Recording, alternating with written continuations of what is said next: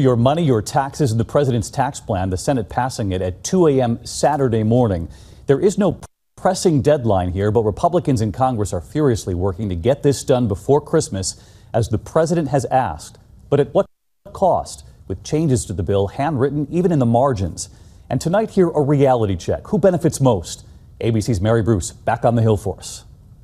Tonight, Republicans are still relishing their late-night victory on tax reform. The Tax Cuts and Jobs Act, as amended, is passed. While Democrats are reeling, outraged over what they say was a rushed process. They're sending around their edits as we speak.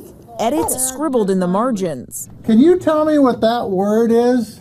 And now comes the hard part, hammering out the differences between the Senate and House versions. The bill is the most sweeping change to the nation's tax code in 30 years. Republicans are promising relief to the middle class, but most Americans earning less than $75,000 a year are projected to pay more over the next 10 years. While in 2027, one analysis says the top 1% would receive 62% of the benefit. For weeks, Republicans have been downplaying these estimates. Economic forecasting has been just about as accurate as those late-night psychic hotlines you see advertised after the Tonight Show. And there are serious questions about how to pay for all of this. Republicans insist economic growth will cover the cost of the plan, but two estimates say it will add $1 trillion or more to the deficit over the next decade. Even a conservative estimate puts it at over $500 billion. This after Republicans have railed for years against adding to the deficit. We have to get our debt under control before we move any further down the road. You are confident this bill will pay for itself? Oh, yeah, I think it will pay for itself. And then some, and if I'm wrong, like every other Republican, will pay a price.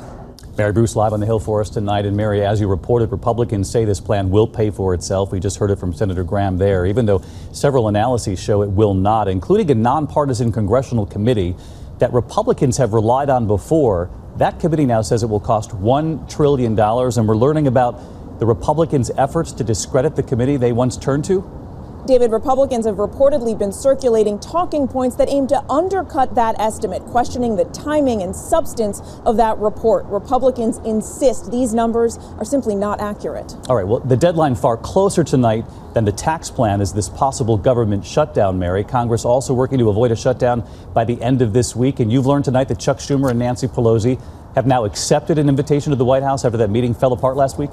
David, last week, Democratic leaders canceled that meeting with the president after he tweeted that there was no deal to be made here. Now that meeting is back on for this Thursday. As for the looming deadline, Republican leaders insist there will be no shutdown. David. A very busy week ahead. Mary, thank you.